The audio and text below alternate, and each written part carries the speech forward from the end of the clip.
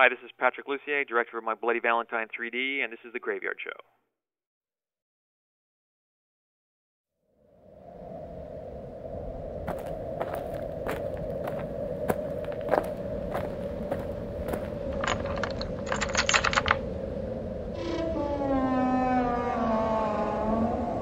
Welcome to the Graveyard.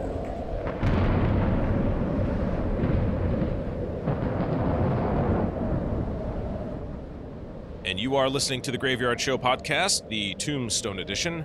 I am your caretaker, and the graveyard is open. Thank you for joining me here on this very first Tombstone edition of the Graveyard Show podcast. The point of these Tombstone editions is to highlight previous interviews that I did on the Graveyard Show podcast back in the years 2009 and 2010. I included a link to the short 6-minute video I created not too long ago, just giving a simple introduction to the show, who I am, and what you can expect to hear in the upcoming weeks and months to come here on my YouTube channel. So hop on over there and take a listen when you can. As you heard at the top of the show, director Patrick Lussier will be joining me to discuss his film My Bloody Valentine 3D, which was being released at that time. But before I get to that, I wanted to mention something. With some of my earlier interviews I conducted on the Graveyard Show podcast, I didn't have the professional equipment I needed to record the interviews the way I originally intended. So what you're essentially hearing will be a recorded phone call. Eventually, I was able to correct that, so with the later interviews I conducted, you'll be hearing me inside the graveyard and my guests on the phone. I am happy to say that I was able to slightly remaster this interview, so there's less hiss on the line, and the audio levels are a lot more even. So without any further delay, just follow my werewolf over there. He will take you deep inside the graveyard archives, where you will need to go. But don't worry, when the time is right, he will lead you right back here safe and sound. So let's revisit my interview with director Patrick Lussier. The time, February 2nd, 2009, the place. Graveyard Show podcast number 9. I will see you right back here when you return. Safe travels.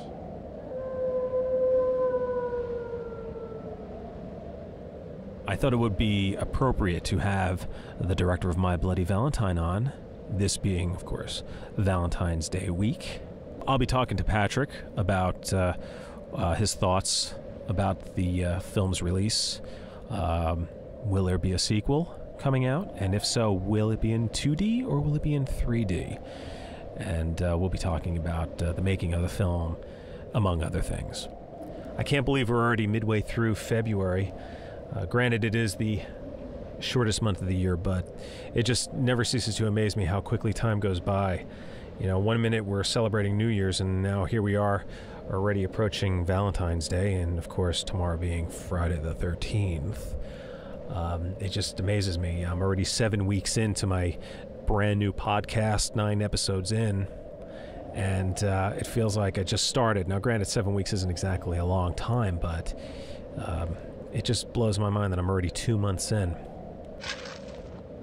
And as you can hear in the background, another grave is being prepared, and that would be for my next guest. He is the director of My Bloody Valentine 3D and Dracula 2000, and he has been Wes Craven's film editor for the last 20 years. He's done the Scream series as well as Cursed, among other films. His name is Patrick Lussier, and he is my guest in the graveyard.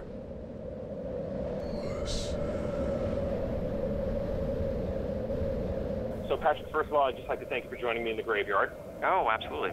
I also want to congratulate you on a job well done remaking My Bloody Valentine. I think it's one of the few times where a remake actually is a whole lot better than the original. Oh, well, thanks. Yeah, I'm sure there are many who will always hold the original in the highest of esteems, but it was great to be able to do something that was faithful and then could use all the modern technology to tell a story that's more modern.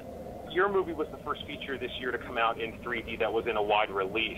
So it's always fun being the first one, right? Yeah, absolutely. You know, we that kind of happened initially by accident. It was something that we realized we wanted to make when the studio wanted to make the movie 3D, and then then it just kind of like, oh, I think we can come out ahead of everybody else Final Destination 4 in 3D was shooting. They started shooting ahead of us, but we knew their effects were extensive, and ours were not. So that we had every opportunity to beat them to the punch. Well, as of this taping, your film's made about $45 million U.S., and I know that it set a box office record in the UK when it opened. Yeah. Was it a little disappointing, though, that it didn't open at number one? Because I'll be honest, I thought it was a no-brainer that the film was going to open up number one, hands down. You know, here's the thing. It wasn't disappointing at all because the ratio of the film's profits is 6-to-1 for 3D screens to non-3D screens. There's only 1,033 3D screens at the time we opened the film. So, considering that we made $21+ million for the 3-day, 24 for the 4-day, on just over 1,033 screens is actually pretty incredible. Yeah, and also the fact that you're still here. You're still in the top 10, and Underworld was released last week, and that has dropped, I think, down to 7. So in its second week, so I have to say, I mean, it really says a lot about your film.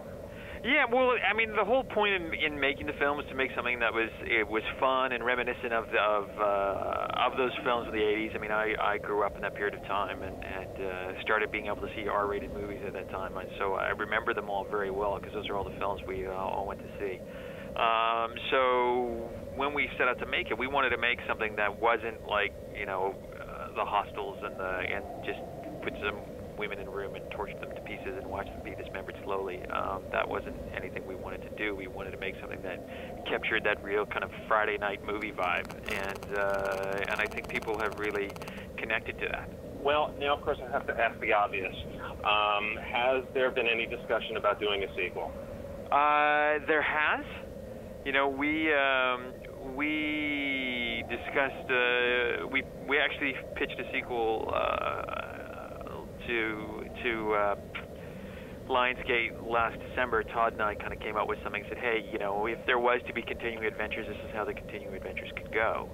Right now, the studio is just weighing whether or not they want to pursue that and how they want to pursue it. If that's how they want to do it, if they can make it all scheduled for this year, if they were to move ahead, because you've got certain cast members of TV shows and things like that, which puts you into a very specific shooting window, and whether or not they can be ready for that. So, now, has there been discussion if a sequel is done? Would it be done in 3D? Has there been that discussion? Or absolutely. And in my opinion, if we were to do it, the whole point would be to do it in 3D. So, we'll see what that is and how that'll work, and whether or not it all lines up for us to do or not.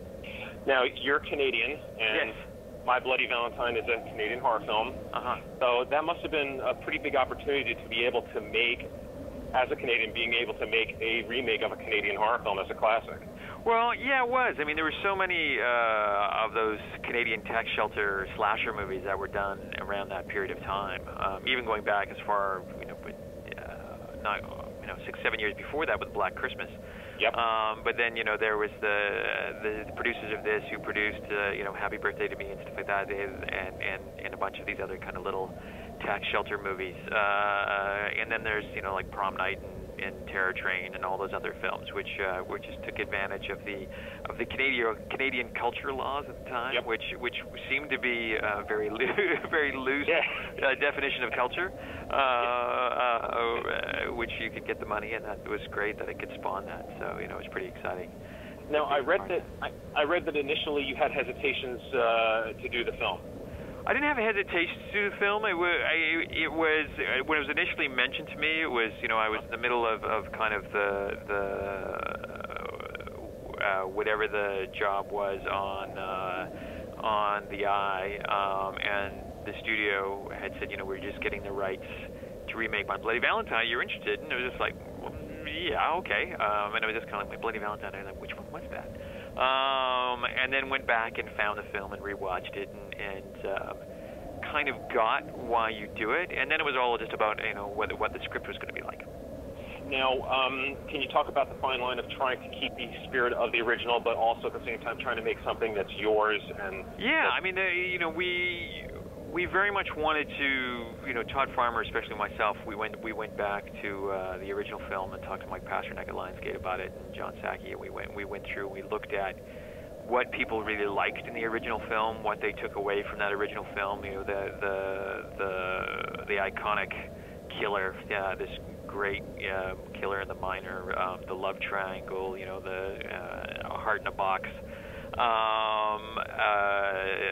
Certain sequences, the miners smashing the lights in the mine, the mine setting, the industrial setting, the fact that it's about young, kind of adults and not about teenagers, that was a huge thing that I felt was important to retain. And then it was just looking at it and adapting that into a story that, the prodigal son story, and really exploiting that in a fuller, in a more kind of robust way than they did in the original. In the original, it has a certain almost campy quality with the, hey, there's going to be a party in the mine and stuff like that. We actually play all that. Our opening is kind of a direct homage to that tone of the original film, the first 13 minutes, and then once we do that, then we get on with the story. Well, those are two of the things that I noticed was in your version, your film just, it starts. It kicks it into high gear right off the bat, and I think that helps pull the audiences into your film. That's a trick that I had learned, for years of working with Wes Craven, as his editor, and we worked together, I guess, for almost 20 years now. Wow. Actually talking to you from his cutting room.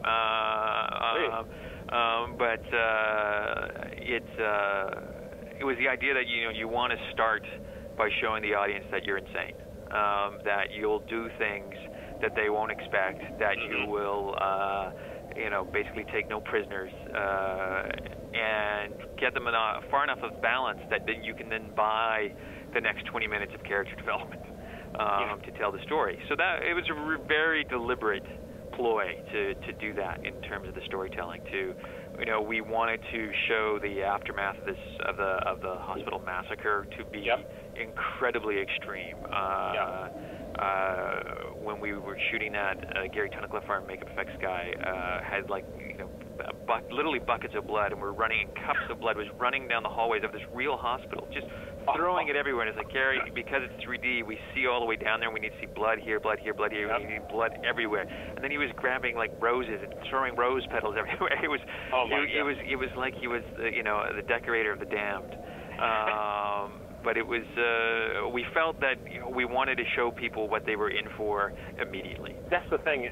That's what I took out of it, was I was like, oh wow, especially when early in the film when during the party and the pitchfork or the pickaxe goes through the kid's eye. It's like, where did this come from? And it really, it was so enjoyable, and it really just right in. That was the pickaxe to the eye was kind of an exercise in kind of different misdirection, because you set up woman alone in a creepy place exactly where she shouldn't be, and then the kid jumps out, and there's kind of the sting is a little half-hearted, and the music and everything like that, and you're kind of like, oh. That's that's a swing. I'm pretty sure that's a miss, and so that you kind of suddenly the audience is diffused, and then wham, you hit them with this full-blown, shocking, I can't believe I'm seeing it, violent act. That suddenly you disarm them and then whack them in the head as hard as possible. Well, it worked. Yeah, it was great. It worked when we shot it. It was the type of thing that when we did it on set, it literally pushed you back, and you're like, holy crap, that's going to work. Jamie was there when she was standing right next to me when we shot the shot of Michael, who plays Jason, and that moment, the kid who gets hit in the back of the head, and it was just, wow, that is totally going to rock people off their seats. And that's got to feel good too when you're on the set, knowing that it's going to translate from the set onto the big screen. Yeah, it's very satisfying. We had a great crew, and the DP Brian Pearson and I had worked together several times. Gary Tunnicliffe and I worked together tons, and having those collaborators and knowing that each thing that we were creating was going to be so effective, and that we'd been able to hone our craft of misdirection and frontal assault to a point where we were confident, that we were going to be able to keep people engaged in the roller coaster. Now, the horror genre seems to be the one where 3D movies are made the most. What do you think it is about the horror genre that works for this particular style of filmmaking? It's 3D is slightly more expensive, although we didn't allow any extra money for it. We paid extra money for it, but we absorbed it from the rest of the budget that would have cost to actually make the film. Horror movies, by and large, don't rely on having huge name cast, which means that you can sink more money into the technology. It becomes, I think, a safer way to experiment with something new, as opposed to, oh my God, we've just spent $20 million on an actor, what if we don't like how this turns out, and we've made this commitment to this technology. So in that, it's kind of like, I think, throughout cinematic history, the horror films have kind of been a way to kind of break new ground for that very reason, because they usually have less of an outlay, and therefore they're allowed to be riskier in both in story and content and execution and everything. As a director, how do you go about preparing to shoot the 3D film? Where exactly do you begin your planning? Well, you go to 3D school, and then you shoot 3D. We shot at one 3D test, and it was incredibly informative. And then when we location scouted, everything we did was about depth and claustrophobic depth. Mm-hmm.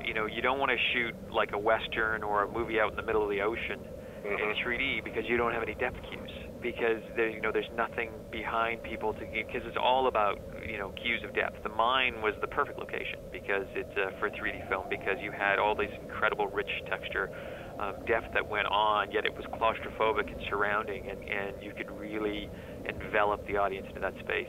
So we found the same in the grocery store, in Ben Foley's house, the Kevin Tighe's character's house, having that long hallway, things like that. We looked for all those things.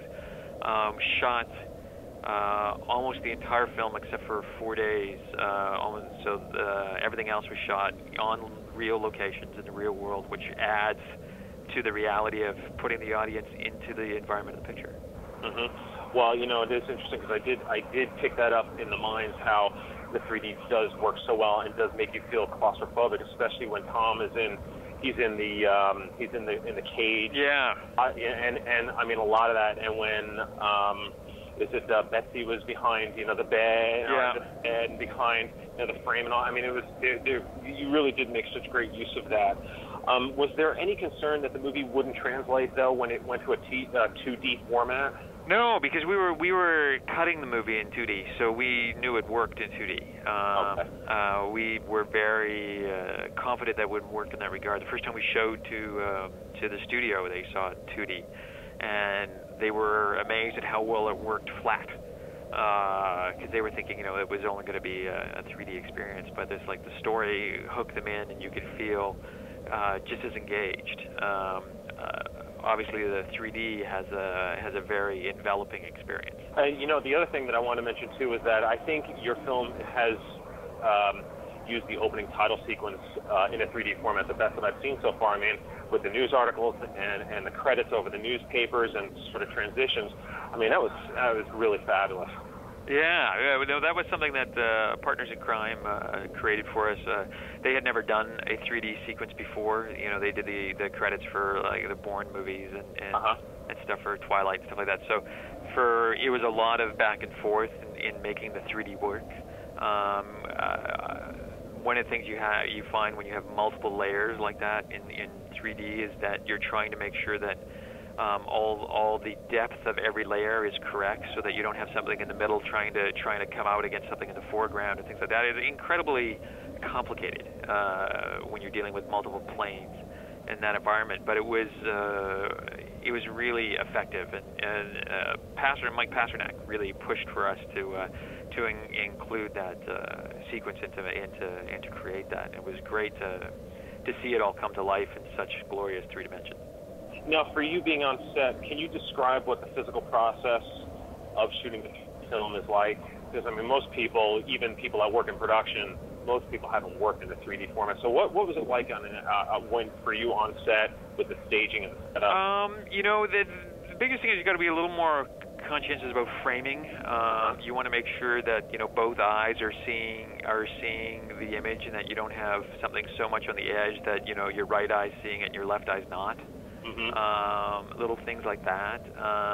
Things are better included, you know, in the shot. You want to know where have a sense of where you're going to cut, and especially if you've pulled things way off the screen. You want to know where you're going to go to next. The hand at the beginning, you know, when the hand is hanging over the desk. Yep. You know, when we were shooting that, because we knew we were going to pull that 3D of that way off the screen, we had to know where we were going to next. You know, what is the next thing it's going to go to? The dissolve that happens with that shot was planned right from the shooting, that we had to dissolve to something else afterwards, because we were pulling so extreme into the audience. So you didn't like suddenly jar the audience back, because it wasn't designed to be that kind of moment. So you know, things like that, you have to have a lot of planning. You plan your 3D crescendos. You know, it's not every moment of he throws his coffee, you know, his coffee cup out, and he goes right into the lens and stuff like that. Yeah, exactly. You have to be a little bit careful about what you do into the lens, because you don't want to break the beam splitter, you don't want to break the camera. So, you know, we occasionally get notes from the studio, how come more things aren't thrown at the camera? It's just kind of like, because we'd break it and then we'd stop shooting. People were like, you know, how come you didn't have the mop flying right into the camera? It's because we had an actor swinging the mop, and the last thing you want to do is hit the side of the camera and be shut down for the rest of the day. Exactly. It's all about illusion, not about reality. Yeah. Well, exactly. And so you always have to weigh one side against the other, you know, and that's why so many of the things that do come right out, you have to be, you know, CG created, because you can't actually physically do it without damaging the gear.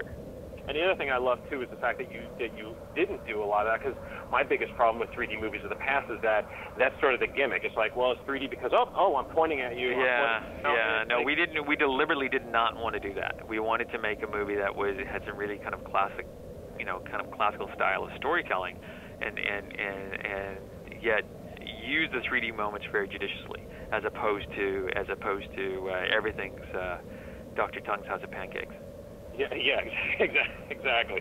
I read that you used the red camera as opposed to a film camera. We did, yeah. You don't. We actually, there is 2 film shots, 2 or 3 film shots in the movie. They all have to do with the slow-mo fireballs. One at the beginning and one at the end. Those elements were actually shot in a dual film 150 frame camera. At the time that we shot, the red cameras couldn't go that high frame rate wise. We can actually do any slow-mo when we're actually shooting the bulk of the film. So that's why those are the only things shot in film. Everything else was shot in the red cameras and the silicon imaging 2K smaller stereo rig that we used for the Steadicam stuff. Now, was Pittsburgh always the first choice for the film? Pittsburgh is where we were sent. The studio had a deal there. That's where they wanted us to go, so that's where we went. And within 3 days, it turned out to be the perfect location for the film. What's it like shooting in a mine 200 feet underground? We started shooting in the mine in June when it was really hot and humid outside. And the mine is constantly 55 degrees. I loved it. It was one of my favorite places to shoot. I think a lot of the crew might say otherwise, but it was so cool and refreshing all the time. I love the fact that I had to put on a jacket on to go in there. I find the heat and the humidity, I find it very hard to think. You know, our first day on stage, they didn't have the air, which we went from the mine to 4 days, our final 4 days of photography on stage. We were shooting the car stuff, the interior car dialogue scene with Jamie and Jensen. And they didn't get any air conditioning for the stage, and inside that car it must have been 110 degrees, and Jensen has this, you know, big jacket on. If you actually watch him, you can see him sweating throughout the take. It starts running down his head, because it is unbelievably sweltering inside that car. You know what's so funny is that I think that might have helped, because it works for the performance. But I wouldn't want to be the one wearing that jacket. You know, he got very zen about it. Just kind of, you know, he coped with it remarkably well. But I could see he was just sweltering inside there. Oh my gosh. Now, you were able to get, and I'm sure this is the question you've probably been asked the most, you were able to get Tom Atkins to be in the film. What was it like working with him? Tom Atkins is amazing. He's an incredibly talented actor, a wonderful gentleman. You know, I absolutely love Tom. I would work with him in anything or anywhere. We became instant friends for the moment I sat down and had coffee with him to ask him if he'd do the film. And, you know, hit it off like we'd known each other forever. And he's just an amazing talent, and it was so great to have him in the film and to work with somebody like him, and more importantly to work with him, because he's you know, Tom's a real treasure, and it's great that we had him. As an experienced actor, not just, you know, as an actor, but also in this genre, does that help translate for you as a director with the other actors when he's on set? Well, absolutely. Both, you know, we had Tom and Kevin Tighe, who are, you know, older actors who've got a ton of experience, who had a great rapport with the younger cast. You know, he had a really intuitive understanding of where the camera is, where this is, where, you know, where everything is. Had an immediate shorthand with, you know, Jensen Kerr and Jamie and Eddie, and just those days when you had them all on set, you know, sometimes when you have, you know, 5 or 6 actors in the same scene, you're kind of like, ooh, this is going to be tough. But with those guys and the rest of the cast, it was always wonderful to have, you know, this incredibly diverse group of talented people who were all so capable at their craft, who could change on a dime, who could add all sorts of different nuances, and you know, it was a real treat. Now, I think this might be the one question that most guys have. How were you able to convince Betsy Rue to do her part, Stan's wardrobe? Betsy kind of assumed that that's how the part was written. We originally thought she would be completely naked inside the motel room, and then might be clothed when she comes outside. But when she came in and auditioned, that wasn't how she talked about it. So, you know, we went to Todd Farmer and I, we went and talked to our mutual spouses about it, and saying, you know, what would you do? Would you go out, you know, would you dress or would you go naked? Both of them said, you know, that you know, I wouldn't waste time putting clothes on. I'd go out there and yep. And then we talked to the studio, said, what would you think if you know, we want Betsy for the part, what do you think if she did the whole thing naked? And the studio was like, oh my God, do you think she'd do that? They were so excited by the prospect, and then talked to Betsy about it, and Betsy was amazing. She doesn't play it as, you know, some kind of sexual vamp, as some kind of you know, all kind of coy or whatever. She plays it completely empowered. When she is out there, you know, yeah. walking through that parking lot with a gun in her hand, it is not. Yeah. It is not a moment of oh my God, there's a naked girl on screen. It's like, oh my God, this woman's naked and completely empowered and completely going to kick ass.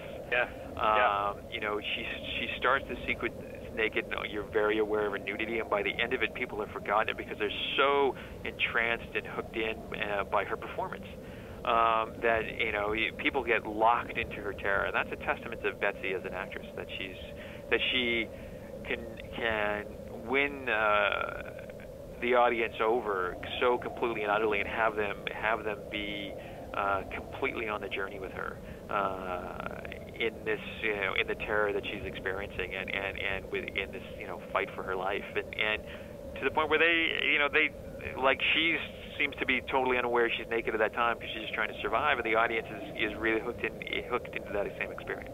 It works so well, it really does. I mean, you guys did a great job with that. Any plans for the DVD? Yeah, Todd Farmer and I have done a commentary for the DVD. There's a bunch of deleted scenes, an Easter egg or two. I'm not sure. That's always fun. I'm not sure what else the studio has planned yet. I know they're still putting it all together, so I haven't seen all of it yet. Have they discussed whether or not they want to do just one version in the 3D, or have they talked about maybe doing a 3D version on DVD and a 2D version? Yeah, they have. They've talked about doing both a 2D and a 3D version. You know, it's a 3D. Well, I think it would be you'd actually have both in the same set. Is what they're discussing. Okay. Oh, great. That's great. Yeah, you know, it comes with, you know, I think it'd be anaglyph, so, you know, it'd be the red and blue glasses, which translates in the video right now. And then hopefully when all the 3D TVs start coming out next year, they can, or become more commonplace, they'll re-release a polarized version. Great. Now, as you mentioned earlier, you've been editing for Wes Craven for the last 20 years now. I know this is a really general question, and it's hard to encapsulate 20 years worth of working experience, but moving from editor to director, what was it that you took with you from Wes, having cut for him? One of the biggest things I learned from Wes is that don't let style, cinematic style overshadow storytelling, overshadow performance, overshadow character. Those are more important than oh my God, I have the camera, flying down through this tree, we're going through this mouse hole, out through this window, and out through the keyhole, and out through, all these kind of like amazing shots don't ever make up for the power of a close-up of an actor. Other thing, one of the main practical things he taught me is, always have a plan, always know how you're going to get everybody home at night. Which is, once you start directing, you realize how unbelievably important that is to have that. There's a lot of that kind of practical stuff, as well as, just some great creative sense. Well, it definitely translated onto the screen. And again, I just want to congratulate you on a fantastic film. Well, thank you so much. Thank you for joining me in the graveyard. Yeah, well, it's my pleasure. I'm glad to.